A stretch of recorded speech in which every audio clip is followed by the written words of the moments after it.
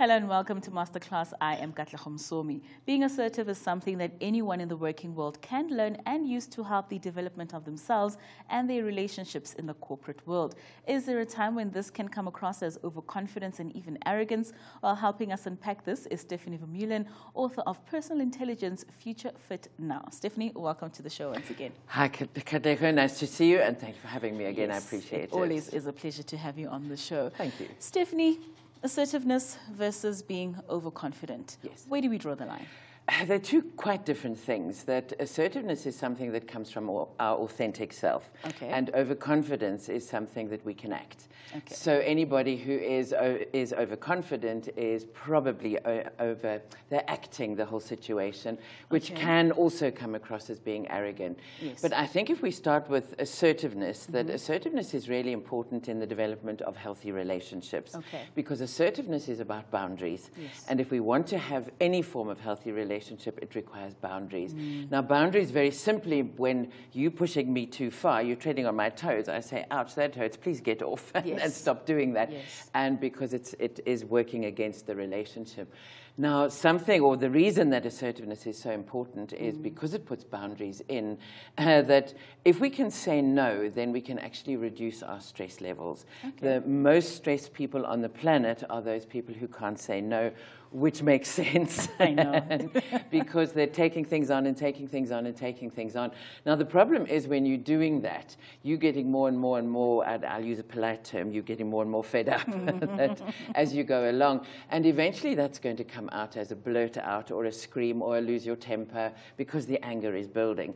Now, anger is a primal emotion. And anger is our self-protection in terms of go away because you're actually threatening something in my life right now, which is why anger is so hard to control. Yeah. So if we can start learning to put boundaries in and saying no. Now, the easiest thing to do is to work with your emotions. Now, in the back of my book, I have an emotional dictionary. Okay. And that emotional dictionary will teach people how to work with their emotions. Okay. One of the things that alerts us to a boundary issue is irritation. So if my irritation is building and building, too often what people do, because they're afraid to say no for whatever reason, they think it might be career limiting, or they give themselves all sorts of reasons. So instead of saying no, they second guess themselves. Do I say anything? Don't I say anything? If one makes a rule, just a handy rule for oneself, that as soon as I start feeling the irritation, I'm not going to let it slide ever again. Okay. Because then if you make that decision, I'm never going to let it slide again, you're going to have to force yourself to say no some way or another in every single situation. Okay. Now, as soon as you start saying no, it doesn't mean you have to say no belligerently. Often we do that when we're fed up. So we go, no, I can't anymore, or whatever it is. Instead of, at the moment you start feeling irritated, notice it, because it's a message coming from your system. All emotions are messages. Anger is a message. We're not getting our own way. We want to get it before we get to be angry, because then our communication is completely different and we'll get a completely different response. The trick with being assertive is to get it at the irritation starts. Go, okay, I notice I'm irritated now. Okay. It's a boundary issue. Who's stepping on my toes? Where do I need to say no? Okay, I'm being overloaded. So this is what I need to do, and to go and negotiate. So it doesn't mean I just say no, I'm not doing it, or because that will get a bad reaction. Yes. It's all about negotiation. And if we can get into a negotiation with somebody, it could be a 2-minute negotiation, for example, we can often come to a new solution that neither of us have thought of before. So that can also then lead to a creative solution, which means I didn't have to put my foot down and not going to get a bad reaction, because actually we've now developed something new, or a new system, or a new way of addressing things, or a new way of dealing with things. So it can lead to a very good outcome if we catch it early. When we're overconfident, it's about, I'm going to say no every single time. And can you hear the difference even in my tone? There's a huge difference in your tone, and it's going to produce a very different reaction. In business, I always talk about relationships as being functional relationships, which are about relationships at work that work. We don't have to like anybody. Often we don't. Often we're very different. We might be completely different in where we come from, in different genders, different ways of doing things, different generations. So we don't need to like people in terms of functional relationships, but we do need to have a reasonable relationship in order to gain their cooperation. Sure. Steph, can we teach assertiveness at a very young age? Because I think it must be really difficult when you're an adult and you're used to saying yes, yes, yes all the time, and then all of a sudden one day you have to start saying no, because then people think you have changed and they don't necessarily say, oh, now she's starting to be assertive. Yes. And I think what's important is to teach children from a young age to pay attention to their insides. So mostly what we've taught children is you can only trust your intellect. Our intellect will tell us anything that we want to hear. Yes. and often does so, which is why the second guessing means that we won't actually confront people because not worth making the fuss right now. That's your intellect talking. Yes, yes. I don't want to upset them. Don't want to upset them, or don't upset the animals. Things are too stressed at the moment, or I'm too stressed, whatever, but we make good excuses. That's your intellect is making excuses. If we teach children to pay attention to their insides, so even if they are young and they're irritated with us, which is often the case, to teach them to say, not you stamping your feet, whatever, to teach them to ask them, are you irritated now?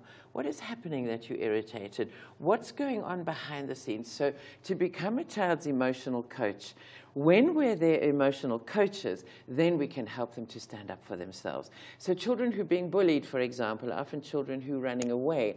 And girls, particularly females, are taught to be people pleasers. Yes. So if we're trying to people please all the time, you can't people please and say no at the same time, which means that often females battle with this issue. It's not only women exclusively by any stretch of the imagination. Most people will battle to say no because most people are conflict avoidant. Yes. So most people do anything rather than get into a conflict. Conflict can always be resolved through negotiation, which doesn't need to be an angry locking of horns. You just go straight into that negotiation. One of the biggest problems is most people don't learn to negotiate. Yes. So we see everybody manipulating around. We grow up seeing people manipulating one another, not negotiating. Most corporate politics is just straight manipulation, and that's when overconfidence can come in. The bully, for example, could be a manager. You will do it my way. Yes. Is the bully looking overconfident and the big blowhard, or the arrogance, etc. Arrogance only comes from insecurity. So that's why I have to look much more powerful than I am. I've got to be the big blowhard and make a big noise. Something to hide. Because I'm pushing you away so that you can't see what it is that I've got to hide. Yeah. So arrogance, or the big blowhard, or the bully, or the persecutor, we would call it in manipulation terms, comes across as being, I'm overconfident, you can't question me, etc., etc. I'm telling you what to do. And those people get a very bad reaction. Are those people with strong personalities, or is that a different group? No, a strong personality doesn't need to appear as a big blowhard. Okay. So a strong personality may get a reaction like this, and if you do have a strong personality, then you notice that, and you can do, sometimes when I'm training, I've got this big loud voice, and people do this, I go, I don't bite, I just sound like I do, I bark often, but I don't bite. And so you can use humor to overcome, if you know it's you getting this kind of reaction initially, but a strong personality has no need to go in and bully everybody, and because they can come from a position of strength. That is always coming from insecurity, is that overconfidence, needing to look something that I'm not. Steph, we are running out of time. I just want to ask you one last question. You mentioned the thing about the voice. If someone is soft-spoken and very quiet, are they often confused to not being assertive and they're a work over, or can I still have that soft-spoken type of personality and still be assertive? Of course you can. And quite often people who are soft-spoken, if they're also quieter people, are much more used to doing this. So you pick up a lot more than people like me who talk a lot. And it comes, the assertiveness, or that strength, is your inner strength, which shows whether you've got a big loud voice like mine or you're softly spoken.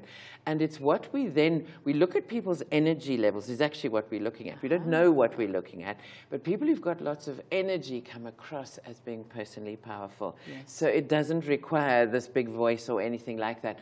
The difficulty that often soft-spoken people will have is nobody will strain to listen. So soft-speaking people, often in a meeting, you may have to just raise your voice a little bit or use your big voice so that you are heard, because most people don't listen anyway. anyway. And if they're battling to hear you, they're not going to make an even bigger effort. So you don't have to develop a big voice like I have. That just comes from the job that I do. Yes. But you might need in a meeting just to use a bigger voice.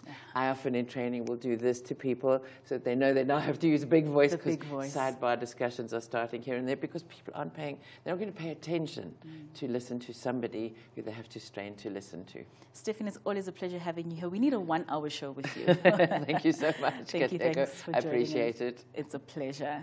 And that was Stephanie Vermeulen, author of Personal Intelligence, Future Fit Now, talking to us about assertiveness versus overconfidence. Thank you so much for joining us. We'll see you again next time.